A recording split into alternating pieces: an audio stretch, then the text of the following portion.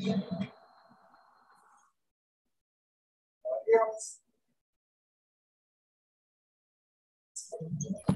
evening, all. Welcome to online PG classes. It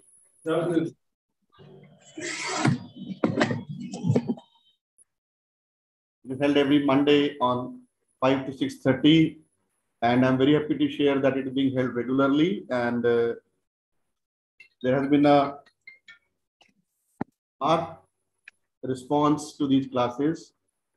And I've been told that there is one login, and that laptop is connected to the projector, and the whole PG class views the class. All of the PG students. And similarly, those who are not able to view because of the clinical postings or emergency duties, they do the same by watching it on the ISA website, isaweb.in, or on the ISA YouTube channel. And there have been a request to us to increase the frequency from once in a week to twice in a week. We are working on the feasibility and the logistics for the same.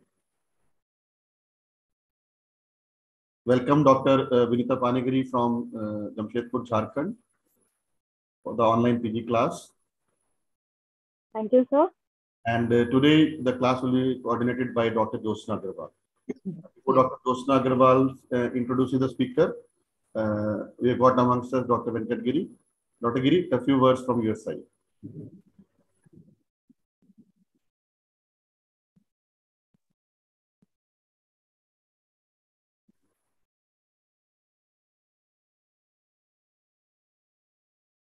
Now you can unmute yourself.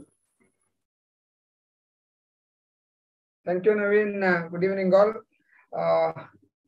As Naveen said, it is popular not only India, in other sides. So when we had the SARC meetings, we heard that there are some in my regular group. I used to send that they used to show to their PGs also, even outside India. And maybe if it's good that in coming times, this may be in the SARC countries also, because they are also demanding for this type of this thing. We had that meeting. So it will become not only our national but international webinar soon. That in our next meeting, maybe we will decide that. With this, the popularity is more, and even others also, it is free access to everybody. People can see in ISA YouTube channel. All the best and PGs, and thank you, Madam, for sparing your time for taking this class, and Nishant for regularly coordinating for this program. Thank you. Over to you, Jyotsna. Okay. Good evening, sir. Good evening, everyone. So our speaker for today is Dr. Binita Panigrahi, Senior Consultant and Head Emergency Services. Madam is at Tata Main Hospital, Jamshedpur. She has 16 years of post-PG teaching experience with special interest in critical care and trauma. Madam is a DNB teacher for super specialty course, DNB Critical Care Medicine, and NBE Formative Assessment Test Examiner for Anesthesiology. And she's also a teacher and examiner of IDCCM and ICCN courses. Madam has earned the VG Apakuti Gold Medal for DNB Anesthesia and Servier's Young Investigators Award. She has various national and international publications and has done several presentations. It is our honor to hear you, Madam. Please welcome to the event. Thank you, Dr. Jyotsna. And I am extremely grateful for the ISA National Headquarters for giving me this honor to take a class for the PG students. Like Dr. Malhotra said, this is really a very good initiative, and I hope I do justice to the opportunity that is given to me. So good evening once again, and welcome. Good evening to all my seniors, the PG students and faculty. So today we have got a lot of time. We will make it an interactive class. Trauma is a huge subject, as we all know. So what we will be doing today is we will be highlighting on the principles of initial assessment and management as happens in an emergency department. So the anesthesia residents most of the time handle trauma when the patient comes inside the operating room. So by that time, the primary assessment, the secondary assessment, all are usually done. So the interaction with the trauma patient as the patient lands in the entry point of the hospital usually is a little lacking with the anesthesia residents and the trainee. Barring those who are a part of the trauma team and who are regularly posted in the anesthesia, in the ED, emergency department, where their exposure is good and they have got a experience of handling. So keeping that in mind, I have tried to make this presentation very simple. I will be touching upon the key points because trauma, as all of us know, is extremely vast and it will take many weeks to complete everything of trauma. So I will be touching upon only the main points, and I have derived all these points from the ATLS guidelines of the American Surgical Association. So I will give an overview. PG students, please feel free to stop me anytime if you have any queries, if you want to contribute any point, or you disagree with any point you need further clarification, please feel free to stop me and we can have a meaningful discussion. At the end of the, in between the presentation, I may stop and I may ask a few questions just to see whether you have followed up the previous build up to the topic or not. So if that is okay, we will go ahead. So today we will only give an overview of the systematic approach to the trauma management in an emergency department. This is to sensitize the anesthesia residents of who are mostly having trauma scenarios in the OR. So let me give you a scenario. So the emergency department gets a call that there has been a road traffic accident in the center of the city and people are grievously hurt. So 2 people are grievously hurt. The ambulance has been dispatched with paramedics. This is as much of the information that we have. So once we get an information like this, there are certain things that needs to be done. The paramedic that is dispatched has a role in the pre-hospital scenario, and then the trauma team that is waiting to receive the patient has a role to manage and handle the patient subsequently. So the systematic approach is like this. You make a preparation, then there is a triage. We have a primary survey.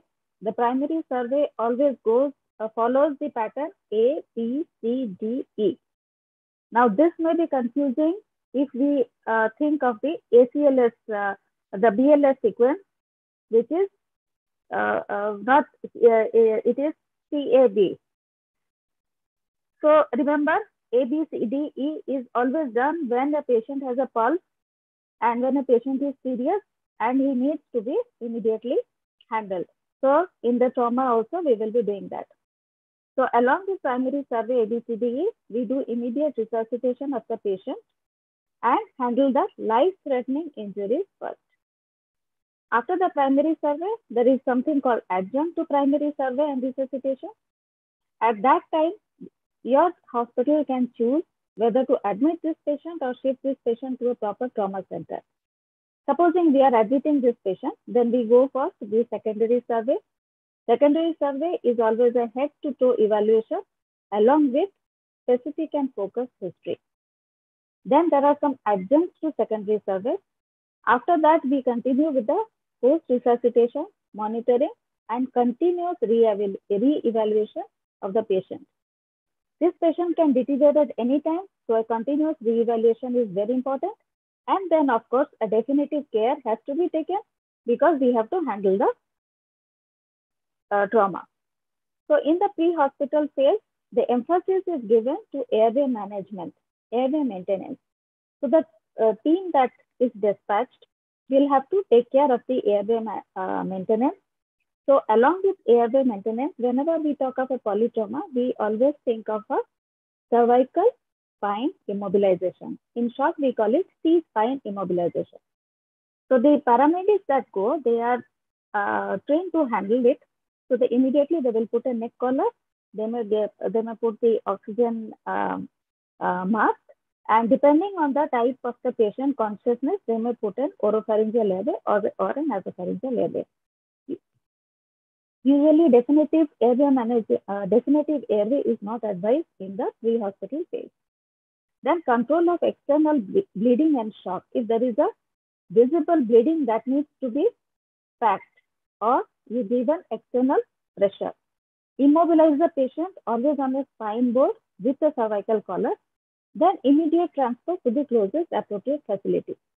So in a pre-hospital phase, starting an IV line, giving an IV push usually should be avoided. The idea is to swoop and run and do the minimum that is needed to sustain the life, like pay attention to the airway, and if there is a torrential bleeding or an external bleeding that we see, just put a package and control it. So the goal again is to minimize the scene time. So as less time is spent on the scene, the better it is. So immediate shifting of the patient. So this is a table which is not very much clear, but it is available on the net. So students can go through this. This is actually very simple. That shows us the field triaging scene and how stepwise we will have to do. But in a nutshell, as I said, do not spend much time there and bring the patient to the hospital as soon as possible. So in the hospital phase, the preparation involves that you keep your resuscitation area free and ready. The airway equipment should be kept in readiness. All anesthesia residents know what is an airway equipment, what is an airway trolley, and what all should be kept ready. But here in trauma, we have to pay more attention on the warm crystalline solutions. This becomes the crux of circulation management in a emergency department. So always remember to warm up the crystalloid solution that you are planning to infuse. Backup manpower. Trauma could be very, very manpower intensive. So we have to have our backup team ready. The trauma team should be ready, but as a backup, the OT team, the surgical team, the orthopedics team, they have to be kept in standby. Transfer agreement with a verified trauma center. Usually all hospitals have got some official, unofficial agreement with some higher center where in cases of emergencies, the patients can be immediately shifted. So triaging is the most important thing that is done in an emergency. It is basically the sorting of patients based on the resources required for the treatment. Now, whenever we talk of triaging, the triaging could be different for different hospitals. So it depends on what is your resource, how much is your capability to handle patients, how much resources you have, and how serious patients you are capable of handling. So depending that, my triaging in my hospital could be different from triaging in another hospital. So whenever we talk of triaging, we always keep in mind what is the capability and the resources present with us. So whenever we do a triaging, always take into account the A, B, C first: airway, breathing, circulation, because these are the three things that could be immediately life-threatening. So whenever we talk of triaging, we always focus on the life-threatening events. So that has to be handled first. Then next will come the severity of injury. The more severe patients have to be handled first. Ability to survive. Those who are salvageable, they have to be given more attention and available resources. So this triaging concept will change a little bit when we are talking of a scenario of disaster or mass casualty, which I will be talking of in our later slide. So anybody who has worked in an emergency knows multiple casualties and mass casualties. So there's a slight difference here. Multiple casualties means the number of the patients and severity of injuries do not exceed capability of the facility, which means what? Supposing my department is capable of handling 20 patients at a time and I get 15, then that comes as a multiple casualty. But supposing I get 150 patients then that becomes a mass casualty, because then it overwhelms my capability to handle them. So whenever we are talking of multiple casualties, patients with life-threatening injuries and polytrauma are treated first. Why? Because we still have the buffer and the resources to handle patients. So the patients who are at the risk of dying, they have to be handled first. Just the opposite is mass casualty, where you have to first handle the salvageable patients. Those who are in a life-threatening condition will have to be either ignored, or you can keep them as a later in priority list, because you have a situation which has overwhelmed your capability. So salvage those whom you can salvage. So these are the two different triaging situations we are facing. So let us say there is a scenario of a 65-year-old man who has arrived in the ambulance. Our paramedics have gone and they have brought him. He is incoherent, he is restless, he can speak only one word at a time. And at the same time, he is trying to pull away his clothes. So, if we see a patient who has come to us like this, immediately a few points should immediately come in our mind. So, this is where we have to start organizing our thought process. So, whenever we see a patient who is not in cardiac arrest, but he is in a restless and unstable condition, train your mind to think of A, B, C, airway, breathing, circulation, in that order. Why not B, A, C? Because airway has got more propensity to kill first, followed by breathing and circulation. So train the mind to think of A, B, C whenever you see an unstable patient or a patient who is likely to become unstable. So here comes our primary survey with simultaneous resuscitation. So first we will do an airway maintenance with restriction of a cervical spine.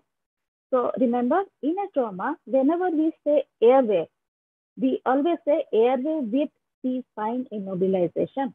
So there are certain terminologies which are applicable to the ATLS steps.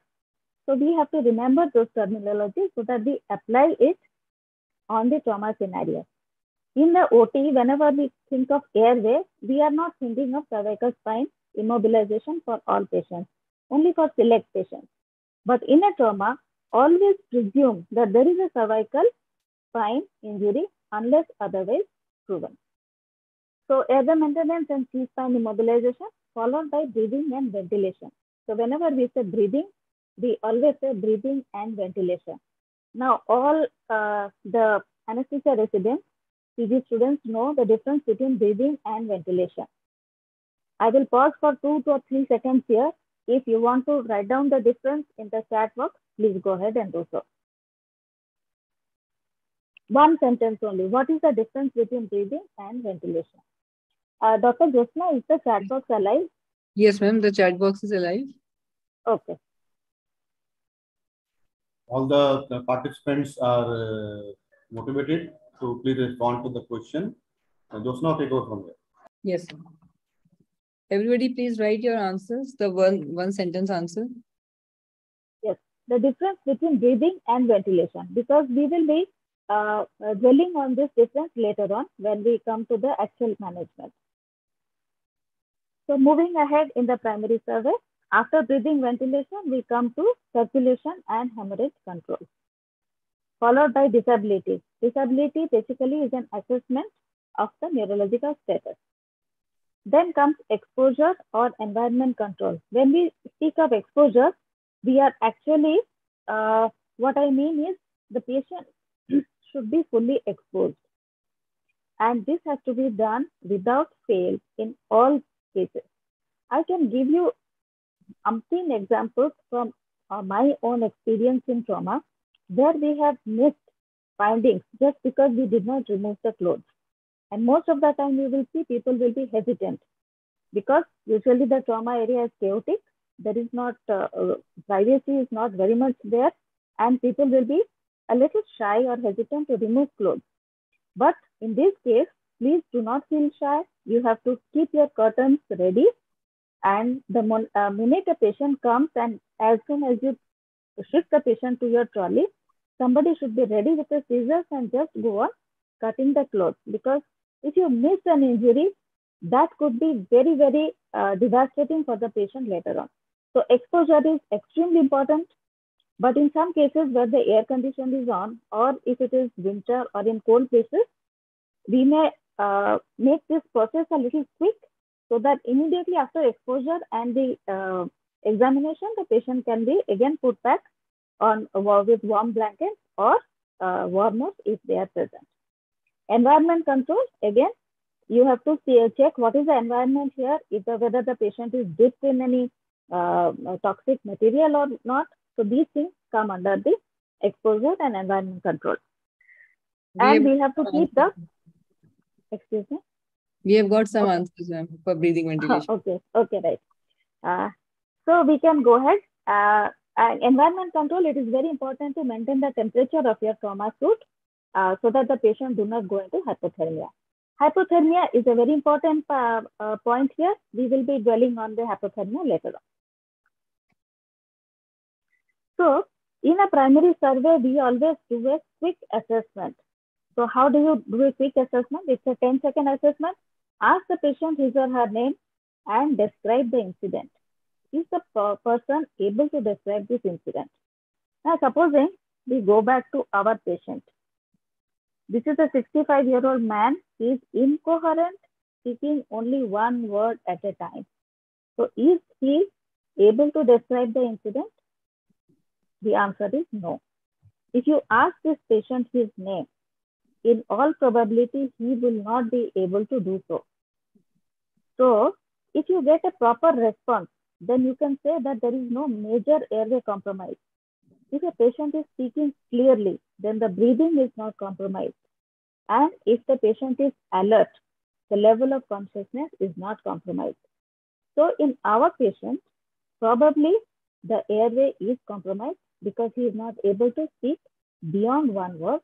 And the breathing definitely is compromised because he is restless and he is not able to speak properly. So in these cases, always also take a quick assessment to look for a foreign body or whether there is a fracture mandible, fracture of the facial bones, or a laryngeal fracture.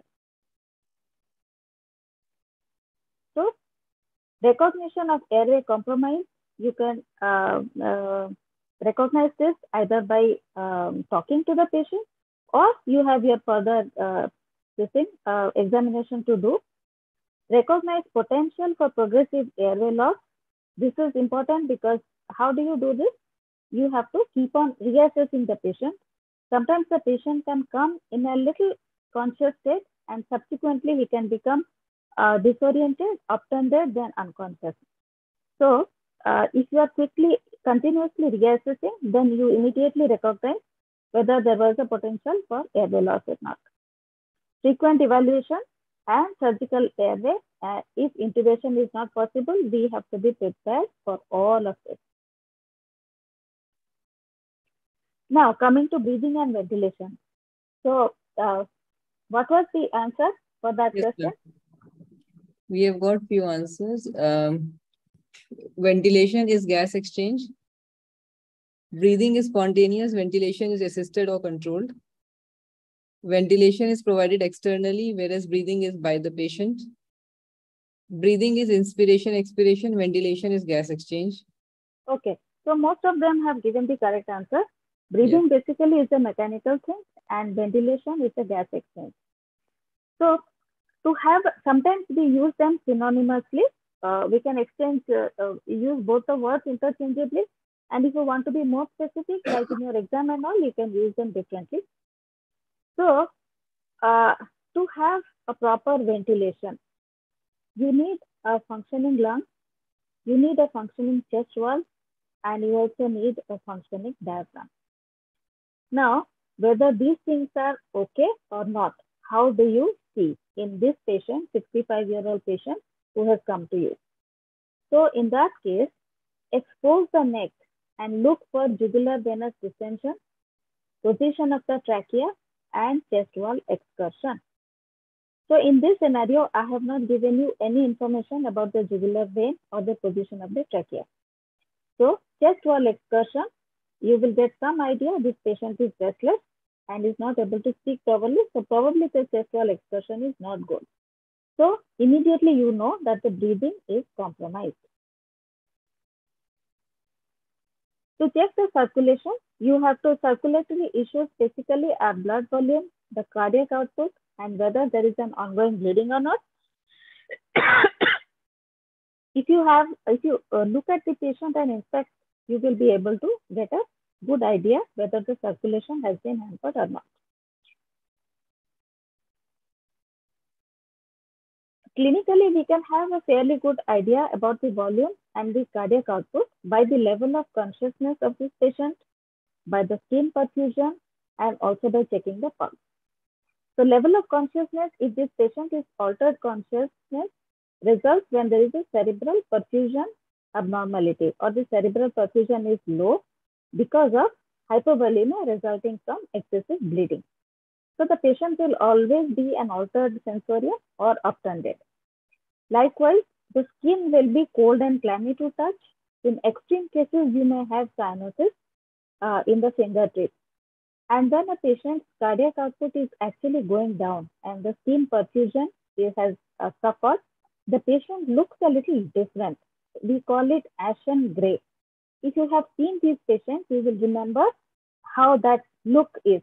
So once you see a patient, you will always remember all your life what an ashen gray facial color is. Now, check the pulse. The pulse will be a rapid, steady pulse, which is a sign of hypovolemia. If you have to check the regularity, irregularity, in most cases, you may not be able to appreciate it from the radial pulse. So you will have to go for a central pulse check. Bleeding is very easy to identify if it is external bleeding, but supposing the bleeding is concealed or internal, you have to use your clinical acumen very carefully, and the only way to identify is keep reassessing the patient so that you do not miss. Whenever you see a bleeding, the first thing we do is always put a manual pressure. When I'm saying manual pressure, take some gauze piece and actually press it on the site of the bleeding and keep it pressed for a long time. So that is used for a rapid external blood loss. Excuse me. Sometimes this may not work, so we can go to tourniquet. Tourniquet is used when there is a massive exsanguination from the extremity. How much pressure is to be used in a tourniquet? We will be coming to that subsequently. So external bleeding is easy, but internal bleeding is difficult to assess. So we have to know which are the areas of internal bleeding. So mostly they can happen in chest, abdomen, retroperitoneum, pelvis, long bones. So always know that if your patient is still having hypotension despite giving an initial fluid bolus, then think of concealed or internal bleeding. You will get a fairly good idea if you have exposed and examined the body of the patient properly, because you may have contusion and marks of abrasion, and that will give you an idea of where the bleeding might have happened. For example, if you get a mark of abrasion in the flank, you can very well think that there could be an intraperitoneal hemorrhage, the damage to solid organs like your liver and spleen, depending on where you have got the marking.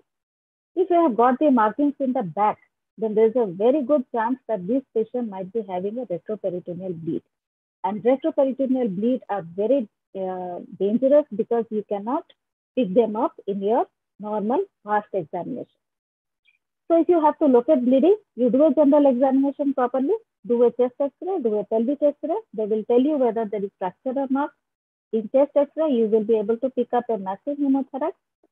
Pelvic X-ray, you do not identify the bleeding, but depending on the type of fracture you get, you will have a very good idea of how much is the bleeding.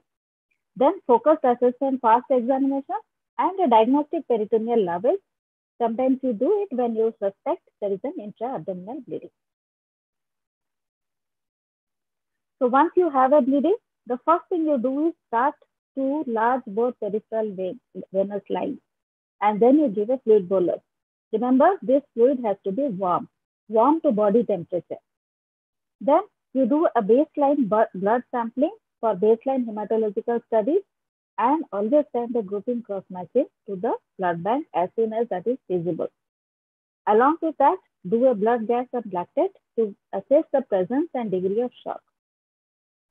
In institutions where a blood gas is not available, you can send the sample to the lab and get a lactate value. Lactate also can give you a very good idea about the degree and extent of acidosis. It acts as a surrogate marker. It may not be very accurate all the time, but by and large, it can guide you not only to prognosticate and assess the severity, but also to go on with your resuscitation.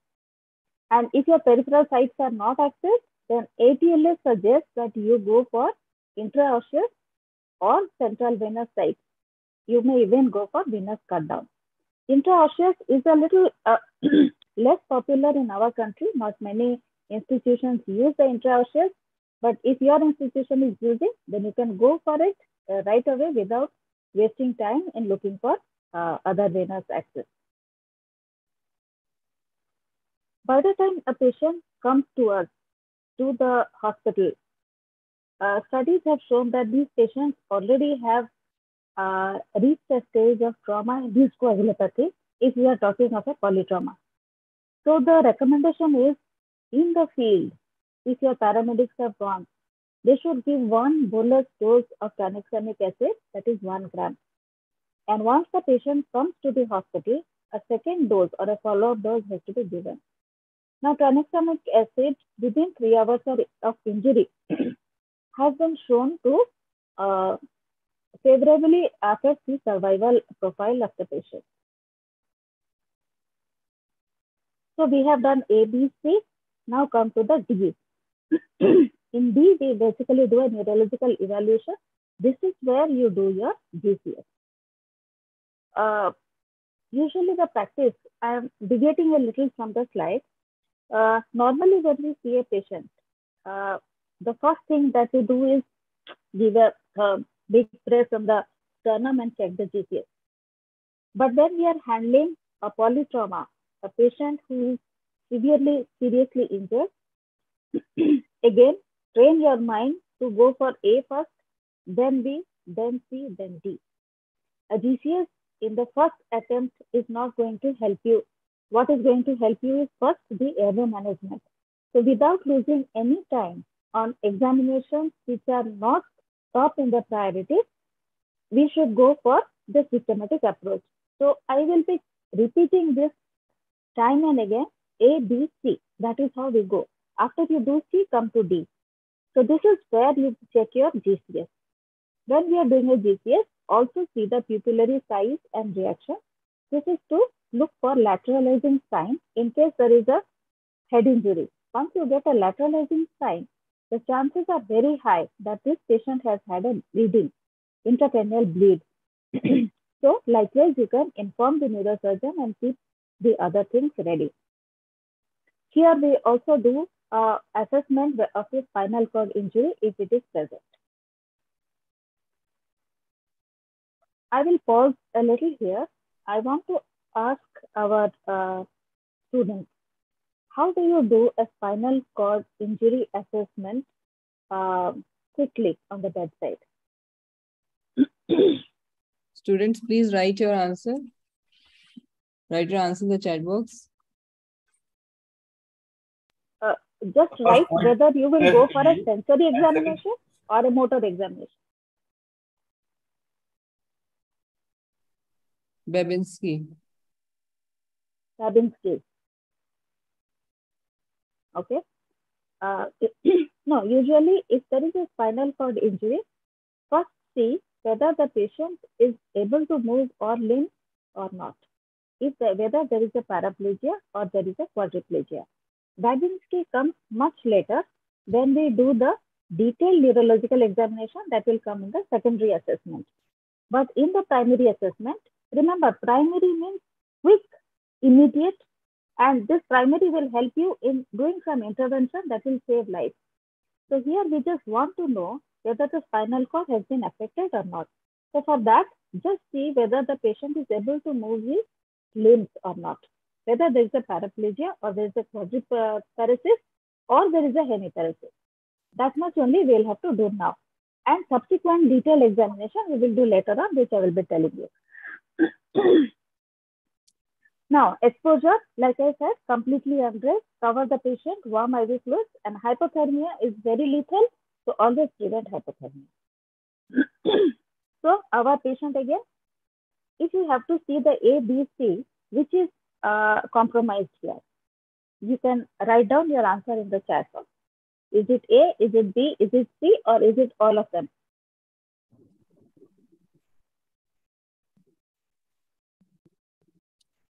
Everybody's encouraged to please make it an interactive session. Please write your answers, whatever you feel. Please write your answer so that you will also know where you have not understood, so that I can clarify. Okay. All. Ma'am, they have written all. Okay. The all is correct because this patient is not able to speak properly. He is speaking one word at a time. So it means breathing definitely is hampered. He is restless trying to pull his clothes. This shows a sign of cerebral hypoperfusion. So definitely the circulation has been affected.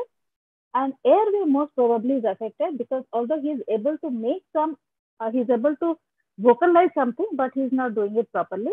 So once your breathing is affected, you have to take care of the airway also because otherwise you will not be able to manage. So the answer is correct. It is all. So this patient was oxygenated and given a bag mask ventilation. The SpO2, which was initially 74% with 10 liters of oxygen, and then he was intubated and put on IPPV through a Bain circuit. Now, after the IPPV, his SpO2 initially went up to 79%, then dipped to 66%. What is the next step? You can have this scenario in the OT also. So just think. I will give you two or 3 seconds. Quickly, if you can write down. Quickly write your answers.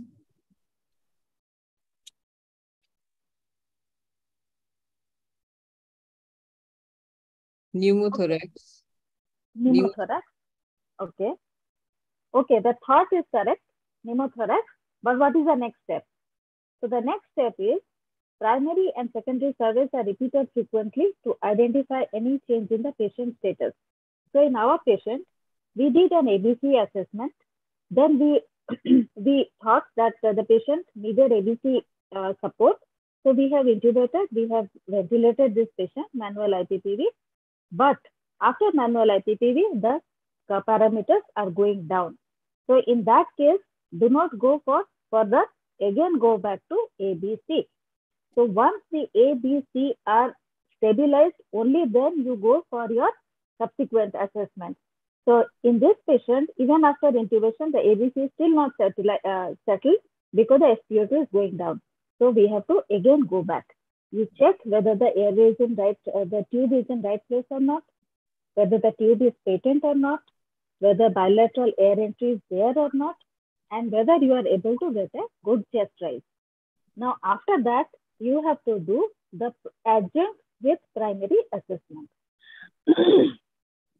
So what are the adjuncts to primary survey? That is the continuous ECG monitoring and do your pulse oximetry, CO2 monitoring, because we have already intubated this patient. We want to do an ETCO2 monitoring here. Assess the ventilation. How do you assess this ventilation? Right now, the patient is on the Bain circuit in your hand, which means you don't have the ventilatory parameters, but you can still have a good assessment, the feel of the bag, the improvement of his parameters on the monitor, and clinically whether he's improving or not. If you connect this patient to the ventilator, of course, you will get all the parameters, your tidal volume, airway pressures, your everything else you will get.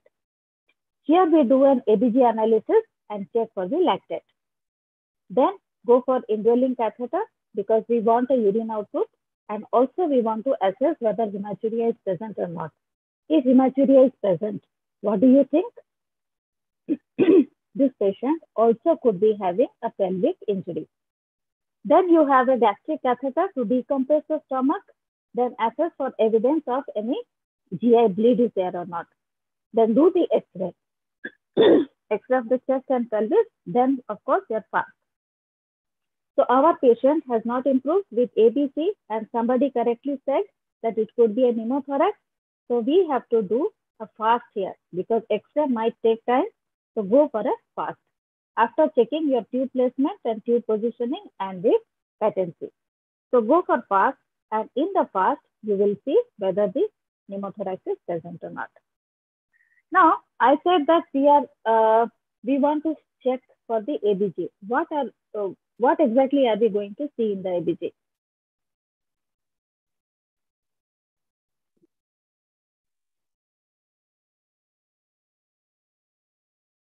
pH, PaO2. Okay. Yeah, the answer is correct. We are looking for acidosis.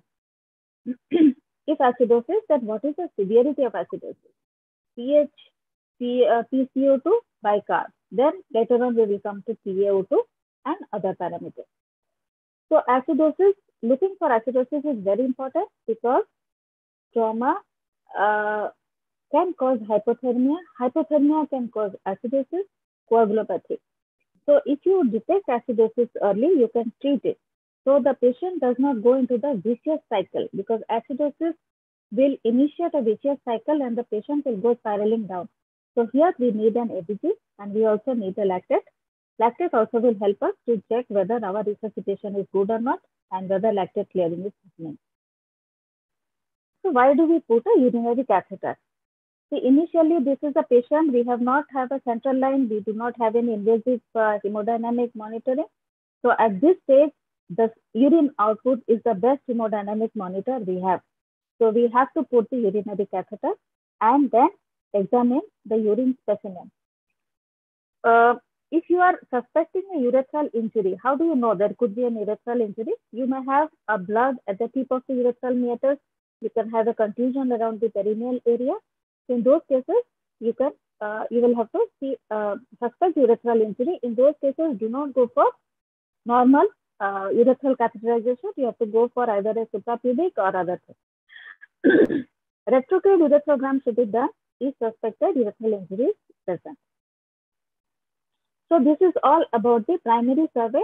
So we have done the primary survey A, B, C, D, E. Then we have seen the adjuncts to the primary survey, which are the immediate monitoring and the immediate imaging. So pay attention. We have not mentioned CT scan here. So CT scan is not part of the adjunct to primary survey. CT scan comes later on. So X-ray of chest and pelvis are the primary adjuncts. So if you have an X-ray machine nearby, first order for chest and pelvis for all polytrauma. Because these are the two X-rays that will tell you whether life-threatening injuries are present or not. X-ray will tell you about the pneumothorax, which some of you have rightly pointed out, and it can also tell us about massive pneumothorax. And pelvis X-ray naturally will tell us about pelvic fracture, and pelvic fractures are injuries which cause massive blood loss, which you cannot see externally.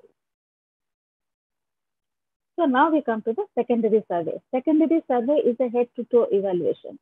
So this head-to-toe evaluation also proceeds in a particular sequence. So apart from that, you take a complete history, you do a full physical examination and keep on reassessing the vital signs. And you begin the secondary survey only after the primary survey is complete and the patient's vitals are improving.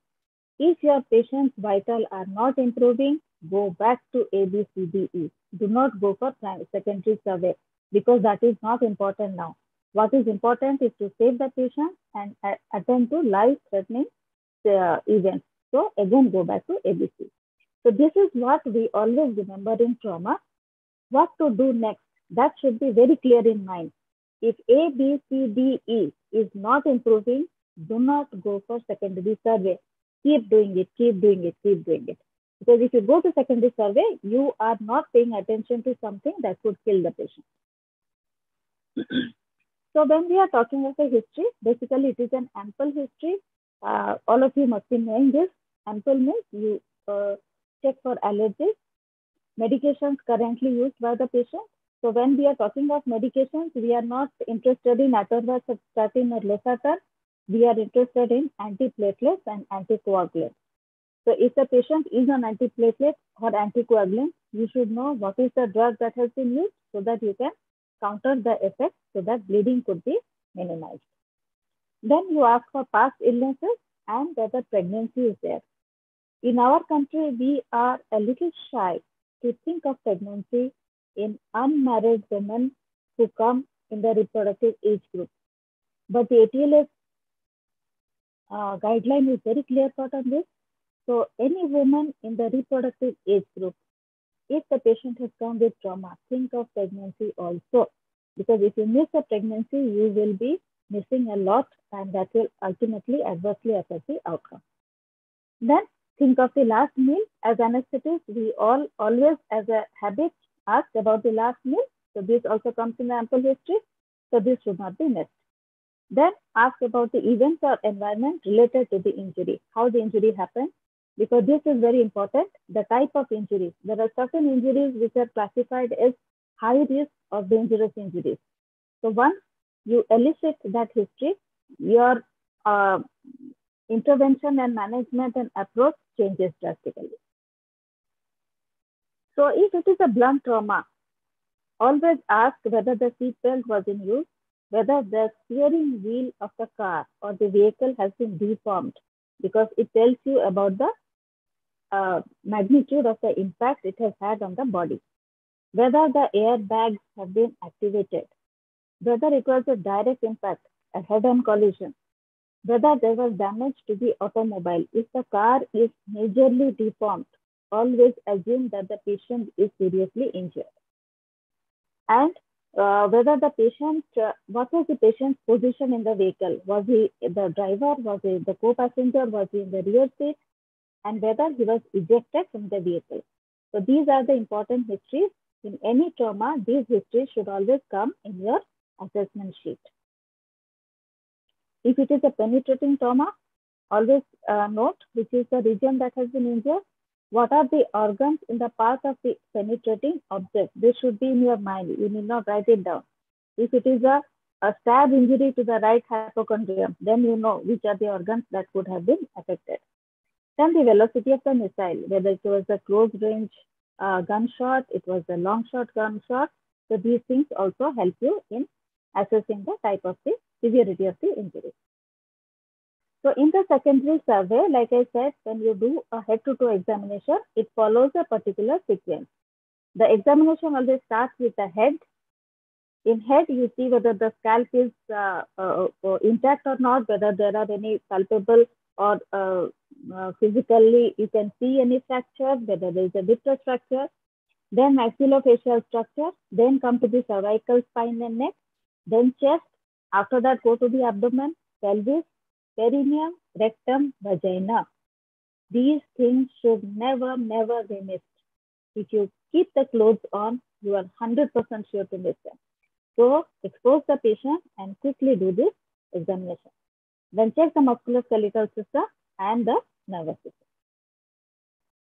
If a patient has come with a thermal injury or burn injury, then you check the circumstances of the burn injury. Was it an inhalation? Was it a flame burn? Was it a scald injury or chemical burn?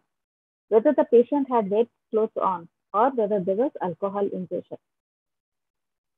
So this is a table that shows the possible injuries that you derive from the mechanism of injury. So at leisure, you can go through this table. It is available online. So this will give you a very good idea of what are the things you are dealing with. A good practice would be if you take a printout of this page and then keep it in your person so that you can readily refer to it.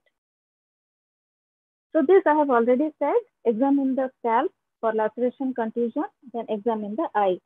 Visual acuity. How do you know the visual acuity? Just shake your hand in front of the patient and see, ask him whether he is able to see you. If he is able to see you, probably his vision is intact. See, they look for the pupillary size, the hemorrhages, what is the conjunctiva, the fundus. This will come later on.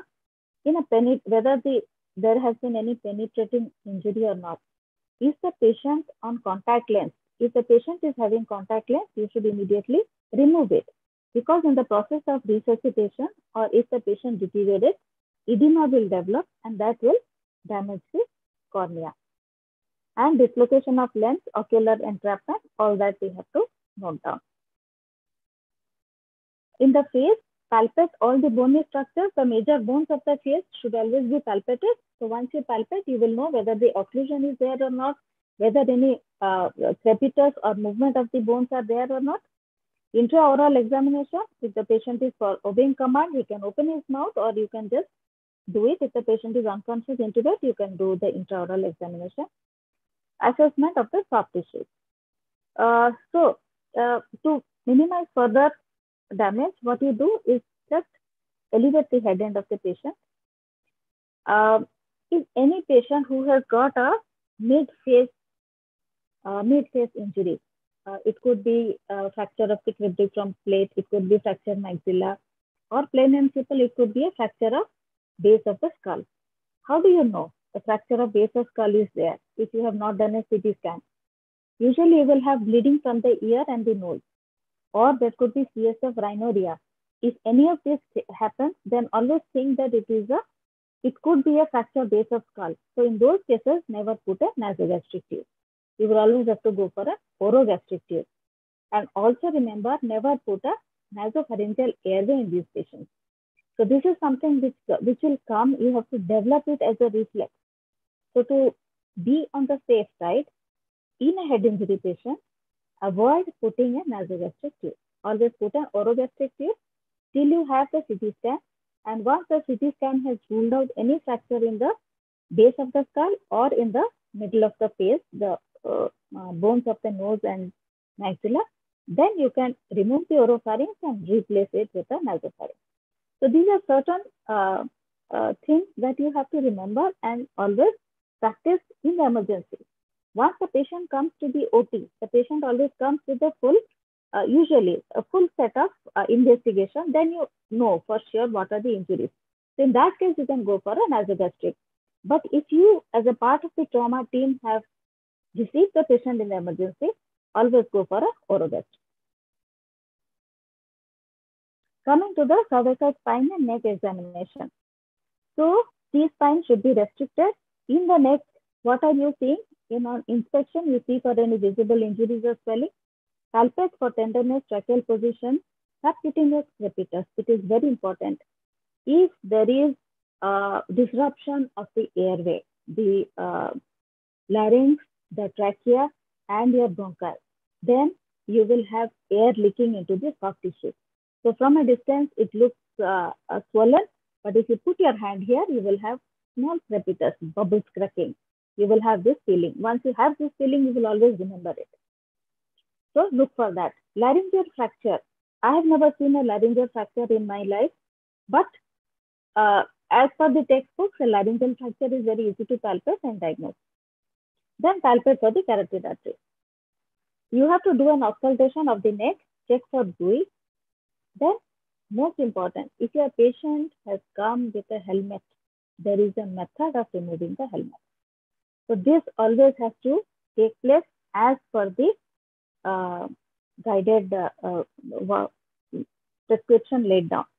So if you see the picture A first, then B, then C, then D. So in the A, somebody has given a manual inline stabilization. So you need 2 people to remove helmet in a head injury patient who has come with unconscious, or even if he is conscious, you should always follow this process. So somebody gives the manual inline stabilization looking at the face of the patient, means he is standing near the torso. Somebody is standing at the head end. So the person who is standing at the head end first gives a flexion of the helmet. You first bend it forward, then in the next step, you put it backward, then gradually remove it. So all the while, the head and the neck have to be kept in the neutral position. A very, very big mistake that most of us do, and usually this damage happens in the pre-hospital scenario. A bystander who has picked up will just remove the helmet just like that. So if the patient had a cervical injury, this movement is very bad and it has already caused a cervical cord damage. So our job is to prevent secondary damages. So we have to follow this process to remove the helmet. So this is something which all the PG students can try it. All of you must be having mannequin in your institution. Put a helmet to the mannequin and try removing the helmet, and you will know this process properly. Next, come to the chest. In the inspection, look for open pneumothorax. What is an open pneumothorax? Open pneumothorax means you have a wound which is there in the chest wall and you can see it. Plus, you will have features of a pneumothorax. Then look for flail segment. What is a flail segment? It is a segment of the chest wall that moves opposite to the normal breathing. So in a normal breathing, the chest would expand. If you have a flail segment, the segment goes down when the patient is breathing. So it is kind of a paradoxical breathing. So why this flail happens? This flail segment happens if you have a fracture of 2 or more ribs and the ribs have broken at 2 places. So in that case, you have a flail segment. So a flail segment is a very big impediment to breathing. So once you have a flail segment, your B is compromised. So you have to go for intubation and assisted breathing. Then C for contusions or hematoma. Palpate the chest cage. Always go and hold the chest cage properly and try to give a little pressure. So if you have a if you have a rib fracture, you will get a crepitus and you will feel it with your hand. So always palpate the whole of chest, and that way you can pick up fractured ribs. Then look for the clavicles, the ribs and the sternum. So in percussion, hyperresonance. Hyperresonance means what? Can anybody answer? If you get hyperresonance on percussion, what will you think? Please write your answers in the chat box. If you get hyperresonance on percussion of the chest, what would you think in a trauma scenario? Just one word answer. Pneumothorax. Right. So hyperresonance always means more air. Okay. So if you are getting hyperresonance, immediately think of pneumothorax. Then auscultate. If you are looking for pneumothorax, auscultate high up in the anterior chest wall. And if you are thinking of hemothorax, always auscultate the posterior lower segment, the basal segment. So these are the golden rules you have to remember. Then you are also auscultating the heart. If the heart sound appears distant, it means it could be a pericardial effusion or tamponade. Then you check the pulse pressure. All of you know pulse pressure is the difference between what? Systolic and diastolic. So a decreased pulse pressure means it's a hypovolemia. And it also happens with cardiac tamponade. And then you go for the X-ray. In X-ray, if you have a widened mediastinum, think of aortic rupture. So the other examination, go to abdomen and pelvis. Again, check for ecchymosis on the iliac crest. If you get ecchymosis in iliac crest, it means you are thinking of pelvic fracture. The pubis, the labia, the scrotum, and pain on palpation. So these are the things you should look for. Then if there is any unexplained hypotension, you are resuscitating and yet the blood pressure is not coming up, then think of pelvic fracture. Then check the perineum, rectum, vagina, where you have to check for contusion, hematoma, or urethral bleeding. Sometimes you may have to do a rectal examination where you see whether the rectal wall is intact or not and whether there is blood there or not. Okay, and also check the sphincter tone. This will give you a very good idea of the spinal cord involvement.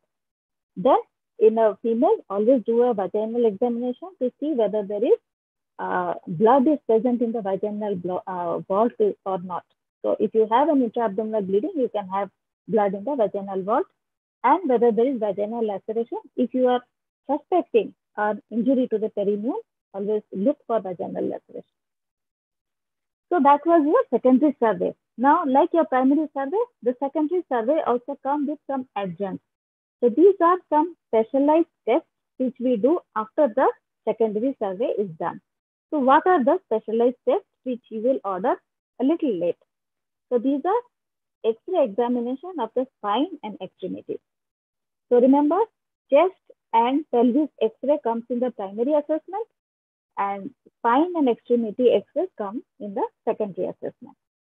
Then you will order a CT scan of the head, chest, abdomen, spine, contrast urography if you are suspecting an urethral injury, contrast angiography wherever you think there is a vascular injury, and then you have specialized tests like transesophageal ultrasound bronchoscopy. These are relevant to the type of the injury that you have seen. So it is not done for all cases. It is done for very, very specialized cases where only specific injuries are suspected.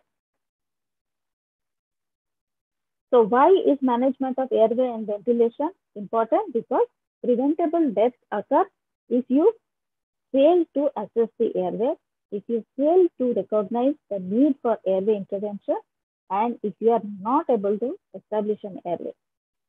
Or if you have established an airway and it has been incorrectly placed and you don't know, or the airway has been displaced.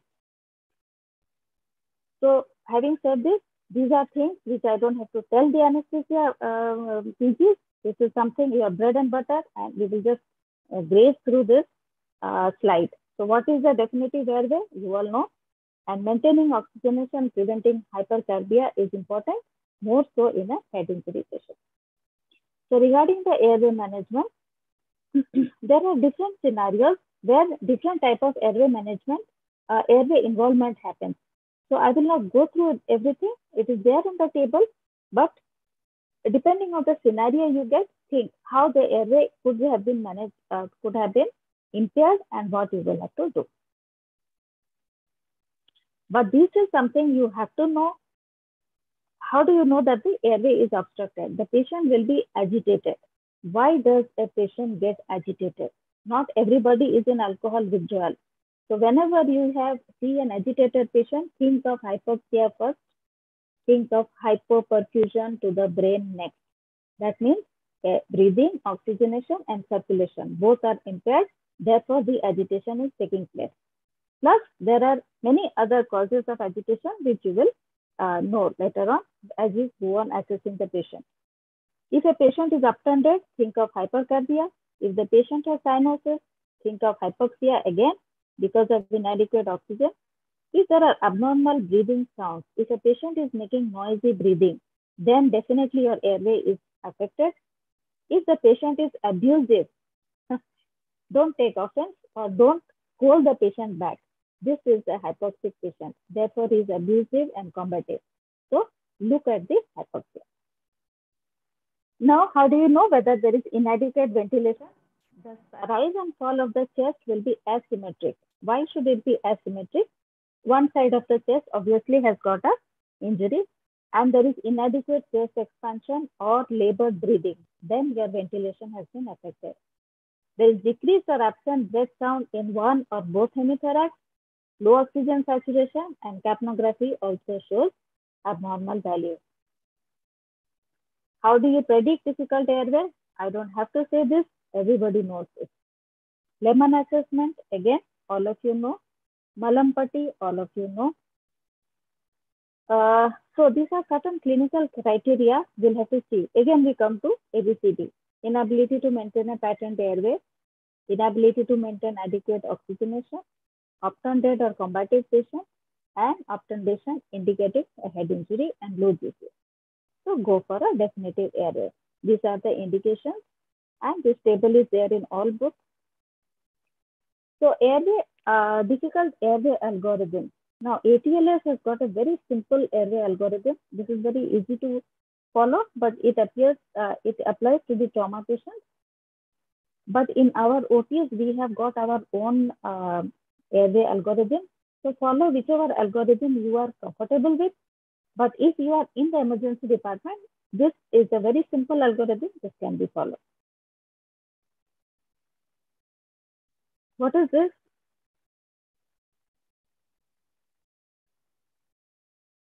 Can anybody say? You can type it. Okay, type it. We will go forward. Surgical airway Don't spend much time in trying to intubate. If you have not done it in 2 attempts, then go for a surgical labor. Needle cricothyroidotomy is something which is very simple and it can be done by anybody. If you have tried it on an airway mannequin once, you can do it on a real patient. So all you need is a needle and a syringe, and look for the cricothyroid membrane and immediately do a puncture. Surgical cricothyrotomy, again, it is easy for us to do, but you need a little practice. After that, it can be done. So oxygenation is something we have to always monitor. Always remember the difference, the relation between PaO2 and SpO2. If your SpO2 is more than 95%, it is a reliable indicator that your oxygenation is good. Now coming to shock. We need to recognize the presence of shock because identifying it is very important. Any injured person, if the patient has got tachycardia and is cold, then you have to think of shock. Now, shock in trauma could be non-hemorrhagic, could be hemorrhagic. Most important, you get hemorrhagic shock. Non-hemorrhagic shock, there are different types. You have to differentiate between them. There is a very easy table which you can follow, and it depends on the simple physical examination. So hemorrhagic shock happens when you lose a lot of blood. So this is a table that gives you the different class of hemorrhage. So depending on the class of hemorrhage, you have to do your resuscitation. So blood transfusion, blood has to be arranged in a trauma patient. The aim is to restore the oxygen carrying capacity. Ideally, you should go for a full cross match. If not, then you can go for uncross match. But in that case, you have to document it. Documentation is very important. And while you are transfusing blood or IV fluid, prevent hypothermia. That is most important. Massive blood transfusion, the definition, the indication, the complications, all the anesthesia PG students know. I will not go into details of this. Okay, this is a question. You can give the answer later on. If you transfuse one whole blood, how much hemoglobin is increased, and what happens when you transfuse 1 unit of factor? So depending on the type of response you get, you have rapid responder, you have transient responder, and you have minimal responder. When you have a transient and minimum responder, how do you respond to that? You have to call a surgeon early to the bedside side of the patient, and they have to take a decision. Trauma always comes in a package. The package consists of hypothermia, acidosis, coagulopathy. All three are bad for the patient. So acidosis and hypothermia we have seen. Now coagulopathy happens if there is a hypothermia. Coagulopathy happens if there is a lot of blood loss, conjunctive coagulopathy. Coagulopathy can also happen if you do massive transfusion. So in that cases, handling this and recognizing it is important. So tranexamic acid as the patient approaches, and take a history of newer anticoagulants. What was the type of drug that was given? Do specific lab examination and transfuse specific blood product. Particular importance, thoracic trauma, always look for hypoxia, hypercarbia, acidosis. If there is a tension pneumothorax, which is very common in a thoracic injury, the signs and symptoms are chest pain, tachypnea, tachycardia, air hunger, respiratory distress. Once you see this, think of pneumothorax. And if the patient has hypotension, think of tension pneumothorax. Once you think of tension pneumothorax, just check the trachea and see that it is deviated. Look at the neck vein. These are the two things that will help you distinguish in tension pneumothorax from cardiac tamponade, tension pneumothorax from massive pneumothorax. So never, never forget these two. If you have a tension pneumothorax, immediately go for the needle decompression or finger thoracostomy. Finger thoracostomy you might find a little difficult, but needle decompression is very easy. Go at the fifth intercostal space, slightly anterior to the mid-axillary line, and put a needle over catheter over needle, and then remove the needle, and that will help in the decompression. But this has to be followed by an ICD placement, because this alone will give you only a little space and a little time till you put the ICD. So tube thoracostomy has to be done. Then you have open pneumothorax in massive chest injuries. If the opening is more than 2/3 of the diameter, it becomes a sucking wound. So you have to immediately put a dressing. And dressing means you put an occlusive dressing and seal 3 sides. Leave one side open, always in an open pneumothorax, so that it acts like a flutter valve. Massive pneumothorax, you can recognize hypotension. In the chest X-ray, you will see you will have dull percussion, no very diminished breath sound, and your neck veins will be collapsed. So think of massive pneumothorax, go for a ICD. This I have already said, the difference between tension pneumothorax and massive pneumothorax. Now, cardiac tamponade is another dangerous thing. How do you pick it up? You see this muffled heart sound, distended neck veins, hypotension, so small sign is there. Your fast examination will help you. If you are doing a fast on the bedside, go to the deferred area, and then you will see a cardiac effusion and a cardiac tamponade. So do a pericardiocentesis, but pericardiocentesis is not the answer. You have to ultimately go for a thoracostomy or a sternotomy, but this has to be done by a qualified surgeon. Traumatic circulatory arrest. If you have a circulatory arrest, the algorithm of the circulatory arrest has to be followed. Okay, this is the algorithm which you have. But in this case, always remember, you have to give a CPR, you have to give the resuscitation, but at the same time, you should always do a laparotomy or a sternotomy, and you may have to give an internal cardiac massage. Unless you stop the area of the bleeding, this patient will never revive. So a traumatic circulatory arrest is a little different from a normal cardiac arrest. In this case, you have to go full ahead and find out the cause. So abdomen and pelvic trauma, you may be seeing a lot of them in your practice. Early evaluation is very important.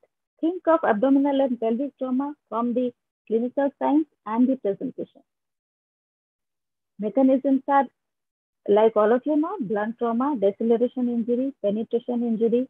You have to do a physical examination, full examination of the abdomen, chest, inspect the flanks, scrotum, urethra. I have repeatedly told you this.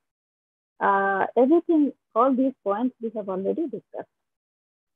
So what is the adjunct? You put a gastric tube. If there is bleeding, the blood comes out. Put in a bladder. If there is bleeding, the blood comes out. X-ray abdomen, fast. Fast is very, very important. It gives you bedside, very important finding. But remember, fast will not tell you if there is retroperitoneal bleeding. So if your patient is not having intraperitoneal bleed, but you have a suspicion it's an abdominal injury, hypotension is persisting, think of retroperitoneal hematoma. So this is how you see between your spleen and the kidney or liver in the kidney, you will see the black color, and that is the fluid. Pelvic fracture, these are the different mechanisms of pelvic fracture. Most important in a pelvic fracture is an immobilization by a pelvic binder. You can have commercially available binders, but very easy. Just put a bed sheet, roll it, and tightly fix it, and then keep them in position by sponge folding process. So that will act as a pelvic binder. This helps before you try to move the patient, or if you do want to do a log roll. So stabilizing the pelvis is very important. Head injury. In head injury, always remember, prevent a secondary brain injury. Whatever injury has been done is done.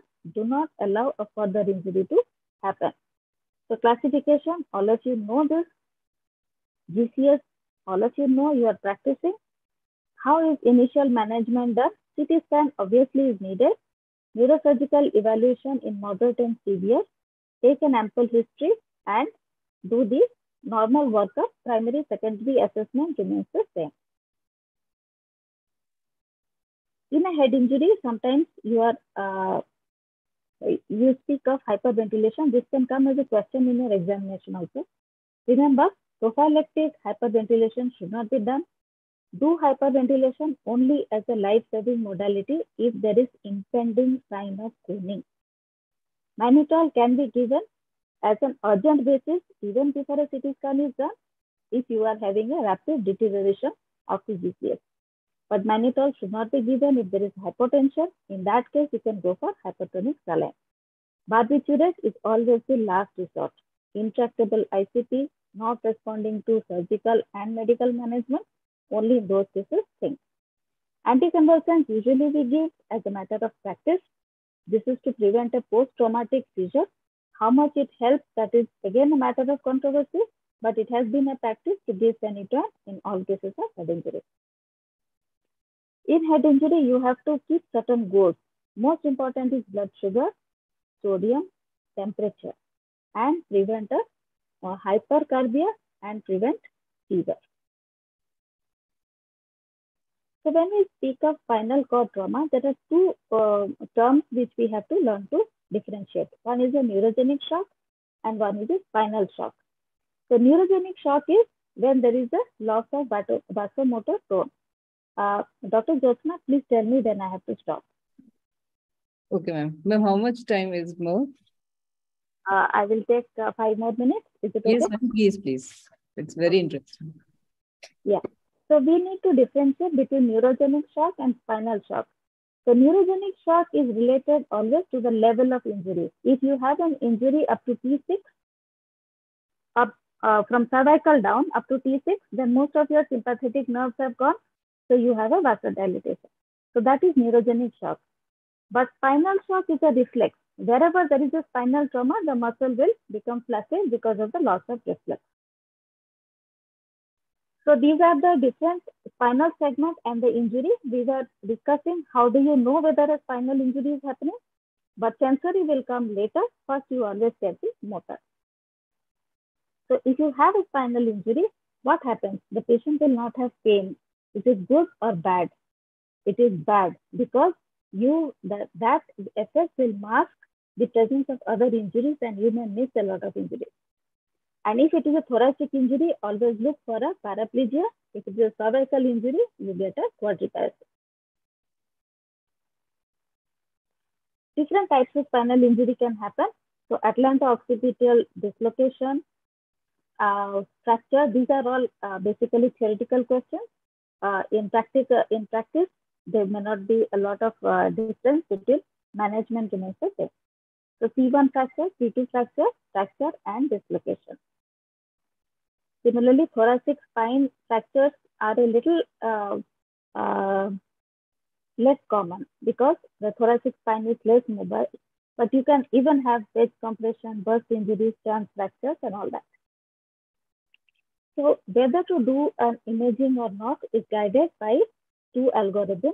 One is the decision tool. This is the Canadian C-spine rule, and the other is the nexus criteria. So depending on these tables, we decide whether we should go for a imaging of the neck or not. And this is something every anesthesia resident should know. If you do not know, it is actually a crime. This is called log rolling movement. So always, whenever a trauma patient is moved, it has to be done as a log rolling movement.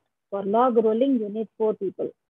2 people standing on one side. On this picture, number A, you see, one person is at the head end who is stabilizing the neck. There are 2 people who are holding. Look at the way they are holding. One has got the hand on the left shoulder and on the left hip. The other has crossed his hand. This is important. The 2 doctors or staff or helpers, their hand should be crossed like this. If you do not cross, then again you are allowing a sliding movement in the pelvis. So the hand should be crossed, and on the word go, the patient is tilted.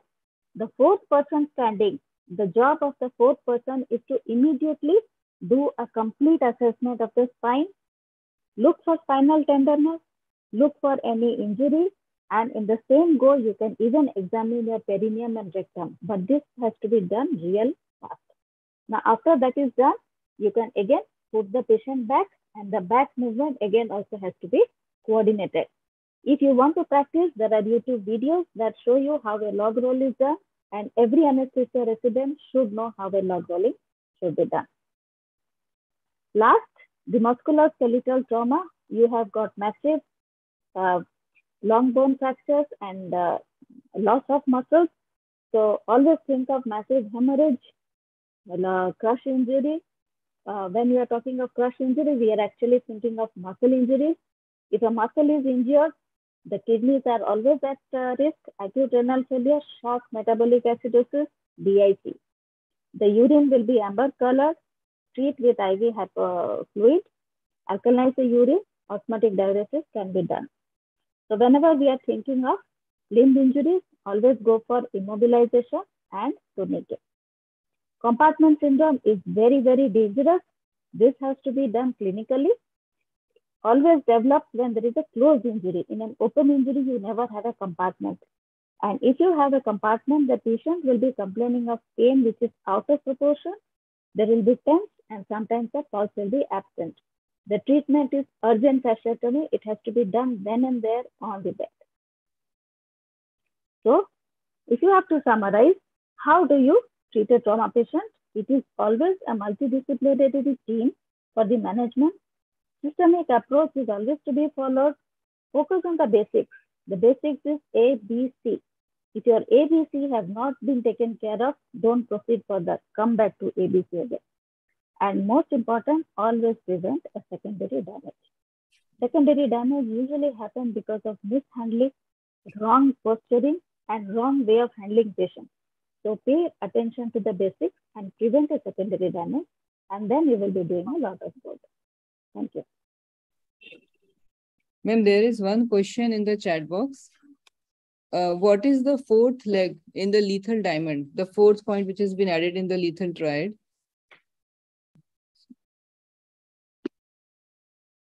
Sorry, the fourth point in the lethal triad? Yes, there's one question in the chat box that there's the fourth leg which is added to the lethal triad, which makes it a lethal diamond. So they're asking what is the fourth point?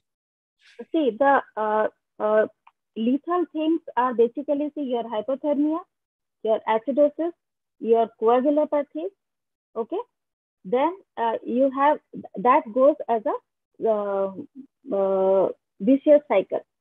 What adds to the lethality? Lethality will be your hypoperfusion, your low hypotension, causing a secondary damage, your complications of massive blood transfusion, okay, coagulopathy of the trauma, and secondary damage that can happen because of injury. These are all which will add to it.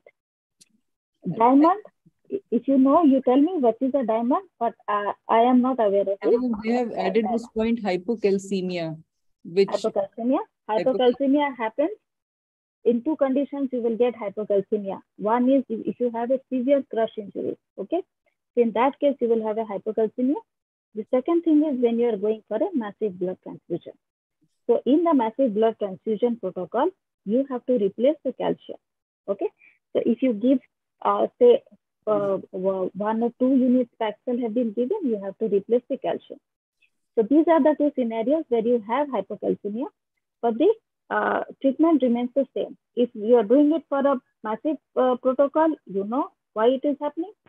And if it is happening in a crush injury, then again, you know, you have to hydrate and you have to resuscitate. That is how it will help you.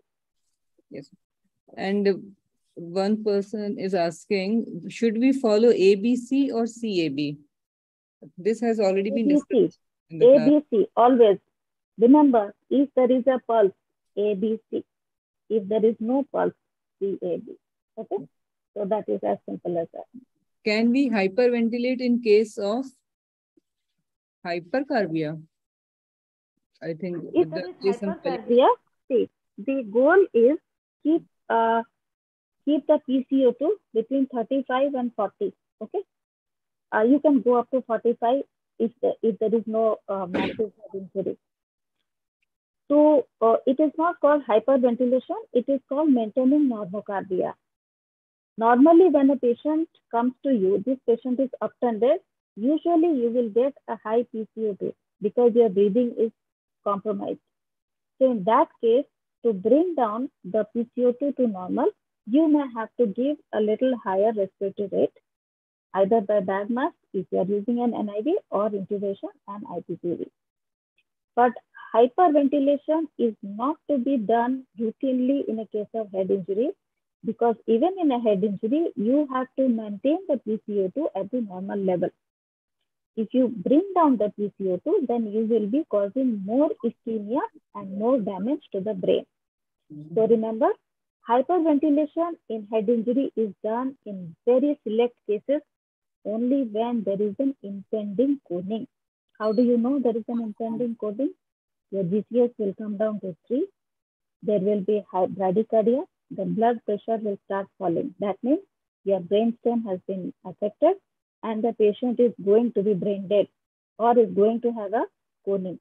So in that case, as an emergency measure, you give a hyperventilation and bring down the PCO2, but never bring it down below 25, because then it will be counterproductive. So that is the only scenario where you go for a hyperventilation. It was a very informative lecture, ma'am. In great detail, you took it and in a very systematic manner. Covered it very, very well. I think it must be very much clear to all the residents who attended this. Yeah, the idea is to give them a systematic approach, yes, but it will be clear as they go on practicing it. So this is just like a cardiac arrest. The more you give, the more you know. So you have to keep on practicing, because trauma is so important. You need to know how to handle a trauma. So I think I have been able to clarify some of the doubts, and this is just inspiration to further reading and to go for further practices and courses. That's all. Definitely.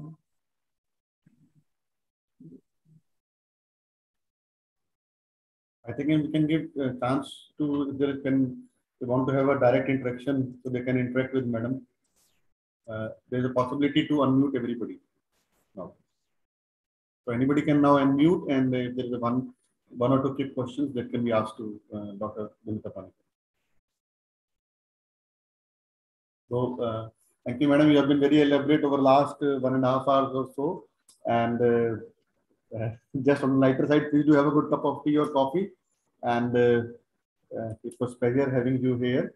For the benefit of the house, this recording of this class is available on ISA YouTube channel, ISA NHQ, and on ISA website, www.isaweb.in, under the ISA Academics tab. See you all next Monday for this class on anesthetic concerns in robotic surgery by Dr. Deepak Mistry from Gujarat. Thank you very much. Have a good day.